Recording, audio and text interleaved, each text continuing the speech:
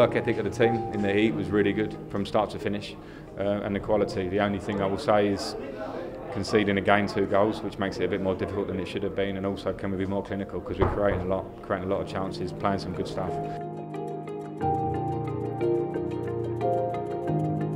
I'm over the moon, you know. There's nothing better to get your first goal. Not only did I get my first goal, I got 2 goals today, and we got 3 points.